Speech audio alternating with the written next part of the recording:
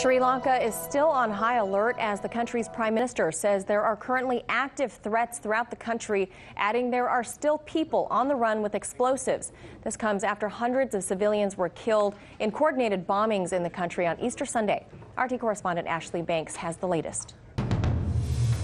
According to a Sri Lankan government official, the coordinated suicide bombings that took place in Sri Lanka on Easter Sunday, killing more than 320 people, were carried out in retaliation for last month's mass shooting at mosque in New Zealand. This was a planned attack.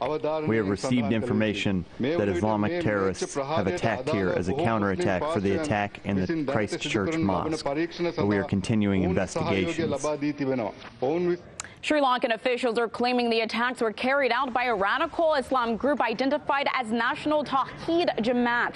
That group has not yet claimed responsibility. However, ISIS has claimed responsibility for Sunday's attack. The terrorist group put out this statement through its news agency saying, quote, the attackers who targeted citizens of the anti-ISIS coalition, state members, and Christians in Sri Lanka the day before yesterday were fighters of the Islamic State. At this time, there's no evidence to support its claim, and officials say there's no direct evidence showing the terror group was involved. So far, police in Sri Lanka have arrested 40 suspects in connection to Sunday's bombings, including a driver of a van allegedly used by the suicide bombers and the owner of a house where some of the suspects lived. Most of those arrested are Sri Lankans, but police are looking to see if any foreigners were involved.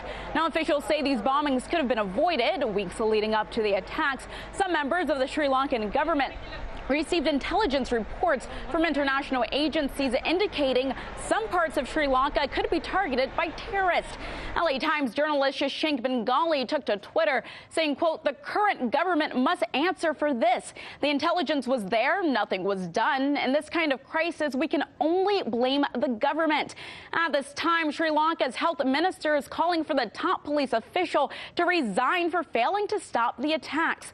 Reporting in the newsroom, Ashlee Banks, RT. Hey YouTube, thanks for checking out our channel. We hope you enjoyed the video.